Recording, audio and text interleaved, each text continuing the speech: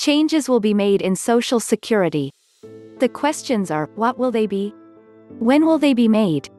If nothing is changed, the Social Security Retirement Trust Fund will run out of money. The 2020 report from the trustees of Social Security estimated that would occur in 2034. But that estimate was based on data through the end of 2019, before the pandemic recession reduced payroll tax revenue and caused many people to begin collecting retirement benefits earlier than they had planned.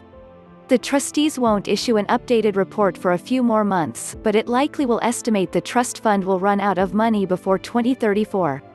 Other sources have estimated the trust fund will be exhausted between 2030 and 2032. Social Security won't end when the trust fund runs out of money. The program receives payroll taxes each year, and those are estimated to be enough to pay 75% to 80% of promised benefits indefinitely.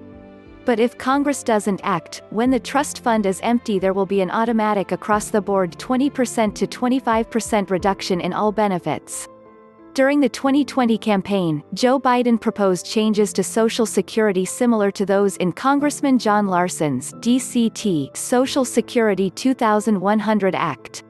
Biden proposed increasing the guaranteed minimum benefit to 125% of the federal poverty level, increasing benefits by 5% to those who've been receiving them for at least 20 years, and increasing payments by 20% to widows and widowers.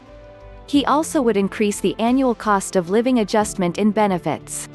The benefit increases would be paid for by imposing Social Security payroll taxes on salaries above $400,000.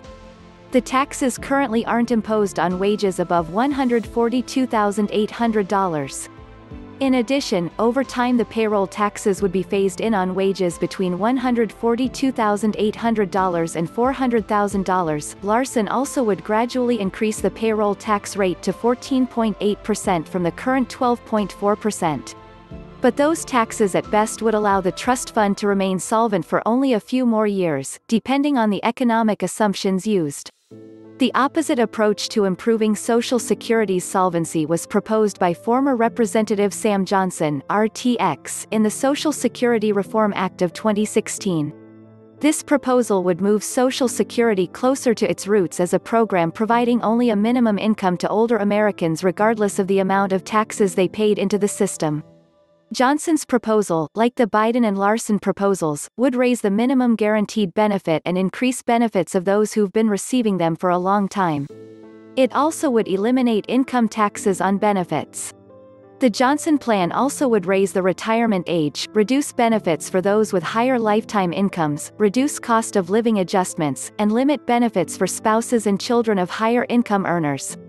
Once the Social Security trustees issue their 2021 report updating the solvency of the system, there is likely to be more urgent thinking and discussions about reforming the system.